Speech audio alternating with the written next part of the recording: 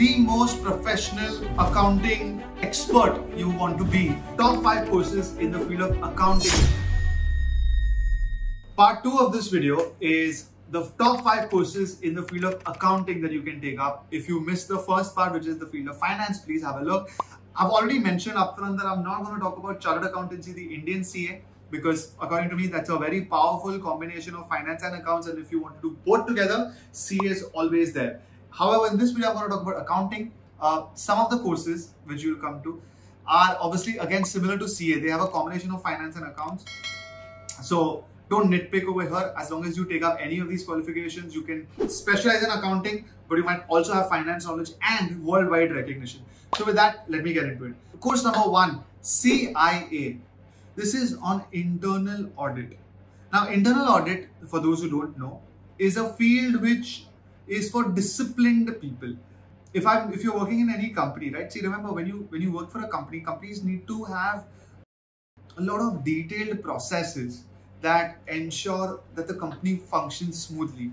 Because what happens is, as you try to grow a company and there are more than a few handful of people, the accountability is generally on the management or on the shareholders if they are the same.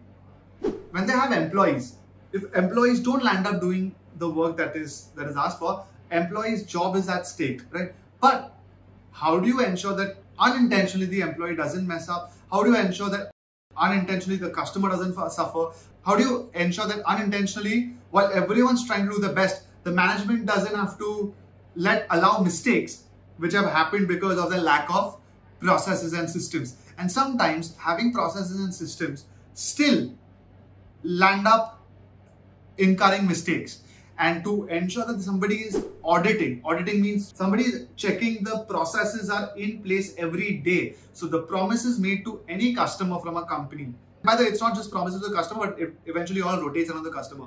But anything, right from marketing bit of how the communication is reaching the customer, are the promises made in the marketing correct, to the actual operations and servicing of the product, whatever is being sold, is it being manufactured correctly, is the service being rendered correctly, all the way to all the finance and accounting bit of, is the company's invoicing correct, is the tax that they're paying correct, is the balance sheet and profit and loss correct? All of this requires processes, and an internal auditor makes sure that he or she has to keep track of all the processes. It's an upcoming field. I know a lot of CAs, ACCAs, CPAs are already internal auditors, but a CIA certification will make sure that you stand ahead of the rest. Option number 2, CIMA, course which we've been conducting since a while. I've become a huge fan of it after seeing the curriculum and what it can turn somebody into. It's a short course. It's a US-based course. Somebody can finish it in a year, less than a year, 6 to 9 months also if you'd want, and you become super strong at management accounting. Management accounting for me is better than financial accounting at a personal level because I like making decisions with numbers. It can help advance the organization by my rules versus a lot of statutory and external, rule-based reporting structures or rule-based accounting principles I have to follow. Management accounting is, you have to, of course, follow some rules, but a lot of it, for example, pricing strategy. Pricing strategy is fun, according to me, because there are no rules. I have to follow a little bit of what the market does, what the cost is, etc., etc. But there is no principle that I have to follow. That price has to be this much, and that gives me a lot of freedom to make certain decisions, become stronger and stronger at it. So, for example, CMA is very powerful when it comes to internal financial decisions. Right? So, I would say CMA is for those who want to enter the field of finance and accounts more, not get too bogged down by long certifications and yet have value. CMA is awesome. Option number 3, ACCA.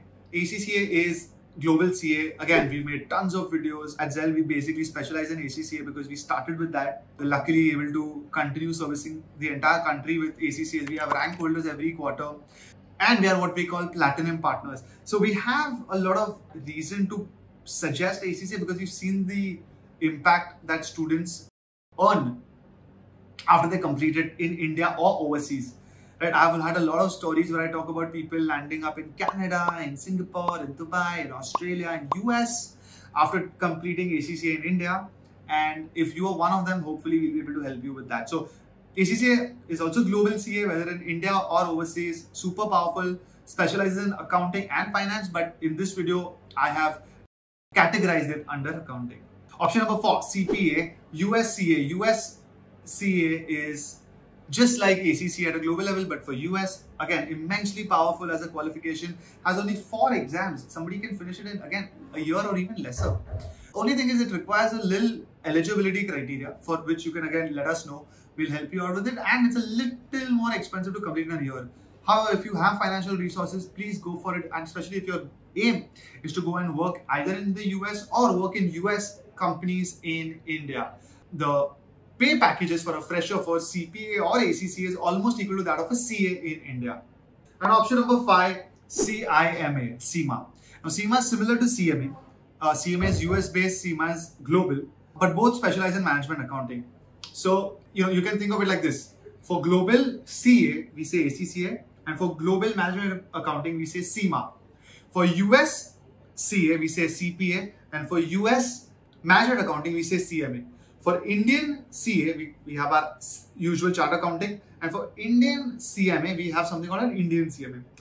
I don't generally recommend Indian CMA for a lot of you guys because I know the kind of audience that follows us are not looking for a 3-year, 4-year, 5-year program on costing. By the way, if you are, please go for that. The Indian costing is also an amazing option, but I know people either want to do Indian CA, US CA, Global CA, which is ACCA, US CMA, or Global CMA, which is CIMA. So CIMA is again similar to CMA.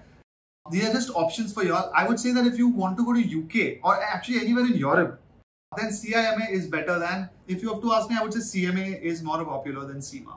That being said, CIMA is, and I've seen the curriculum when I started, oh, it's superb. It will at least definitely get you to become the most professional accounting expert you want to be in the field of management accounting. It is the best way to get yourself prepared to become a potential CFO because it teaches you everything. Except, of course, it doesn't have the signing authority, which some of you might want. But CFOs don't need signing authority, irrespective of what a lot of people think. CIMA can get you really ahead if your goal is to go international and be a potential CFO. So I think, guys, these are 5 accounting options. I hope that there's been value over here. A bonus, not an accounting, but a finance and accounting combined option, which is coming up in the future, is FinTech. Take up courses on FinTech. We are looking at launching courses on FinTech with certain universities which are well recognized.